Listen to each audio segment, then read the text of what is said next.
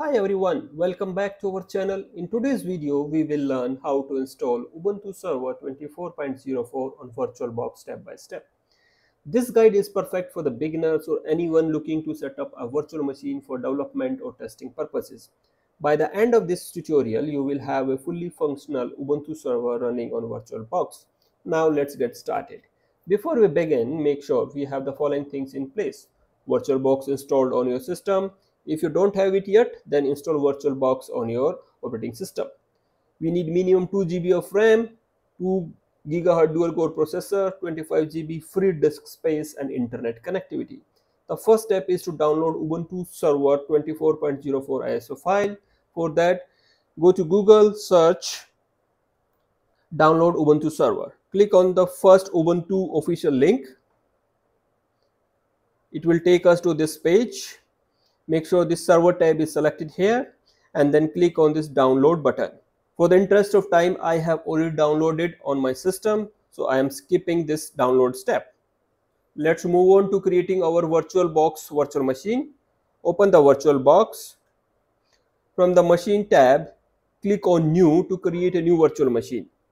Give your VM a name like Ubuntu Server 24.04. Server 24.04. Select the ISO file you have just downloaded.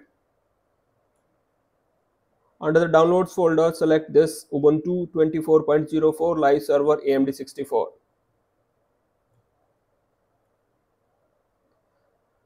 Once the ISO file is selected, it will automatically detect the type as Linux and version as Ubuntu 64-bit. Click on this skip unattended installation and then click next. Allocate at least 2 GB of RAM and 2 CPUs. Click on next. Allocate at least 40 GB of disk space.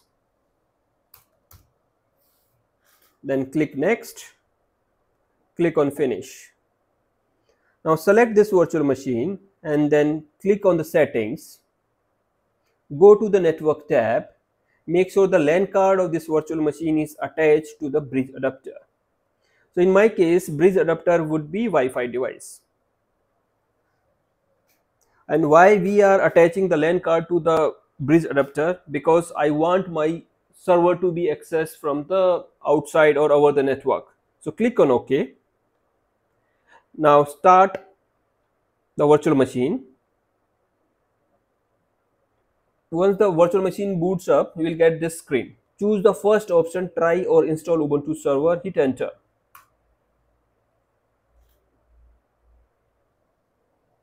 Select the language that suits your installation. You can use up and down arrow keys to select the language and hit enter. In this window, you need to select the keyboard layout. I'm going with the default English US layout. Choose done and hit enter. In this window, you need to choose the type of installation, how you want to install Ubuntu Server. So I'm going with the first option, Ubuntu Server, which will install all the required packages to set up the Ubuntu Server. Second option is you can go ahead and install this Ubuntu Server with minimized options, means it will install the minimal packages. If you want to install third-party drivers as well during the installation, then you choose the third option. So I'm going with the first option, choose done and hit enter. In this network configuration step, it will detect the interface which is attached to the server and it will try to assign the IP address. In our case, we have already mapped this interface to the bridge adapter which is connected to my modem. So it will get the IP from the DHCP server. Choose done and hit enter. If your system needs proxy server to connect to the internet, then specify the proxy details here, else you can skip. In this step, the mirror location is being tested. What it will do in the backend, it will try to run apt update command.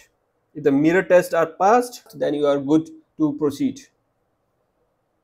Select done and hit enter. In this step, we need to define how the storage will be configured for our server. So there are two options. First one is use entire disk. What it will do, it will create the partitions automatically for us along with the logical volume group. The second option is custom storage layout. It will give us the option to create the manual partitions. So I'm going with the first option, use an entire disk. Choose done and then hit enter. This window is displaying the file system summary, that what exact partitions will be created. As you can see, we have two partitions, slash and slash boot.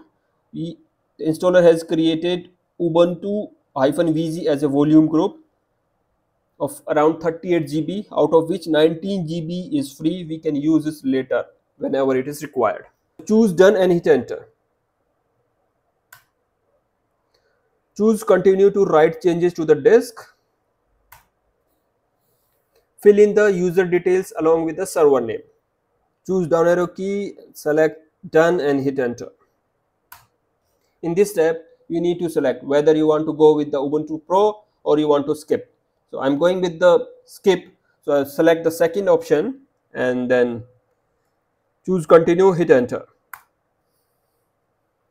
If you want to access your Ubuntu server from the outside or over the network, then you must install the OpenSSH server.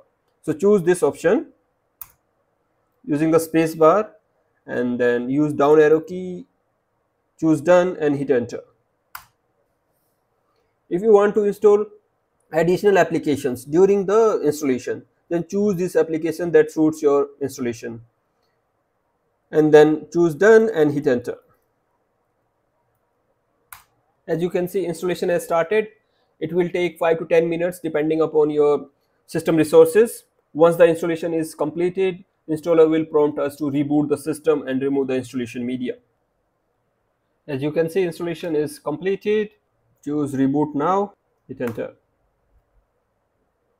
Press enter to remove the installation media. In our case, it's ISO file.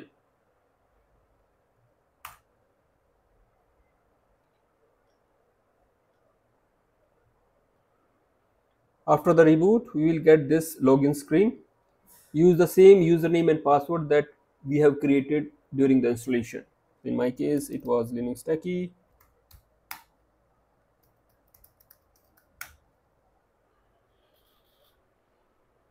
Once we are logged in, we will see these details like the system load, IP address assigned to the interface.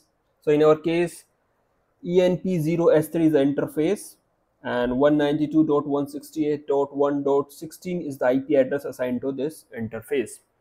We can also verify this IP address using the command IP space add space show.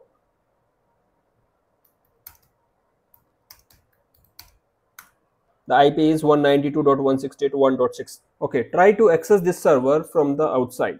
In my case, I will be using MobiXterm to access this server. Start the local terminal there and type SSH space username is Linux Techie @ IP address of your Ubuntu server 192.1.16. Specify the password. Click on yes.